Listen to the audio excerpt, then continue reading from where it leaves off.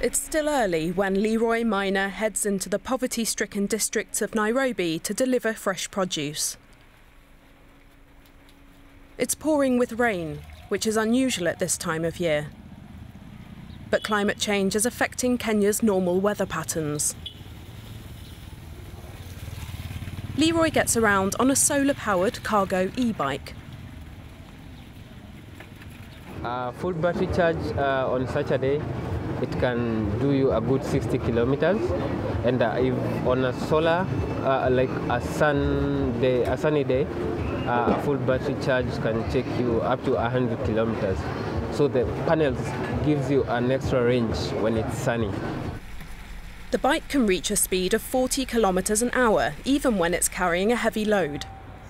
The solar panel on the roof protects Leroy from the rain, and the battery keeps charging even in this kind of weather.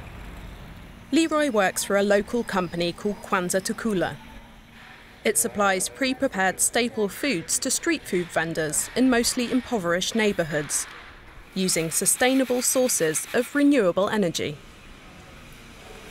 We want to be sustainable, that's the #1 driver, but also we want to be economically sustainable so that we're able to produce products that are affordable for our customers, who are mainly the poor. And in order to do that, we find it more efficient to use green energy. The solar bikes that we use, we don't pay any fuel for them, and they're able to carry more cargo compared to a motorbike. The electric cargo bike was developed by the startup Solar E-Cycles. Its general manager is confident that affordable solar-powered electric vehicles have a future in Africa. Sustainable mobility is wonderful because it's good for the environment, especially in Kenya and in Africa, where our population will grow massively over the next 20 to 30 years. So the environmental case is a very strong case that we always have to make. The number of vehicles driving on gasoline or diesel is on the rise in African cities, worsening air pollution and increasing carbon emissions. The United Nations Environment Programme UNEP is therefore promoting electromobility in Africa and also in Asia. It's working on the introduction of electric 2- and 3-wheelers. In Kenya, the biggest emission when it comes to climate change is the transport sector. And the biggest polluter when it comes to health is the transport sector. And within the transport sector, these old, dirty motorcycles are one of the biggest polluters. So we want to replace them completely with zero emissions electric motorcycles like this one. In Kenya, some 80% of the electricity in the country derives from renewables, such as solar and wind power and geothermal energy. Ideal conditions for e-mobility.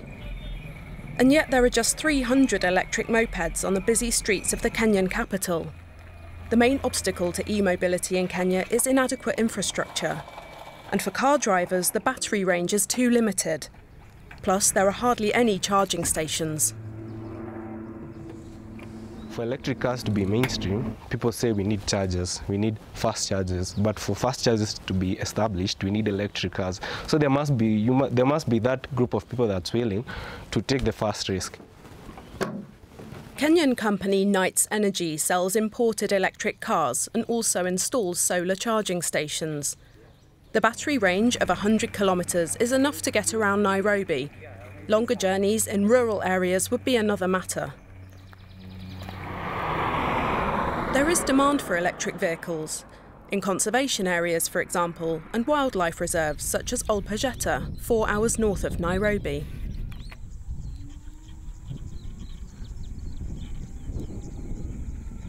This Land Cruiser used to be gas-driven, but it's been retrofitted with a super quiet electric engine, a major advantage here in the savannah. What I like about it is the silence. When you're driving close to the animals don't hear it, so they don't get disturbed. You can approach the animals and you can stop, or observe the animals. You move without starting, unlike the other vehicle which uses fuel. You have to turn the engine on, turn off, and that disturbs the animals. This safari jeep was converted by Swedish company Opibus. The company has set up shop in Kenya with 40 employees and installs electric engines in cars and motorbikes, and soon buses too. Electromobility has benefits not only for the environment, but also for the economy here in Kenya, according to Opibus co-founder Filip Lövström. Going forward, we will go more and more towards manufacturing of a deeper and deeper level, which means that we can make Kenya into the actual central hub for electric vehicles of this region. And we can move away from importing these vehicles. Having the vehicles manufactured here makes sure that we can have an easier way of accepting the vehicles. That means that we can have a bigger spread of these vehicles, and that means that we faster can have a sustainable transport system. For the time being at least though, electric vehicles remain something of a niche market in Kenya. A lot of ground will have to be covered before they go mainstream. And the air quality in Nairobi improves.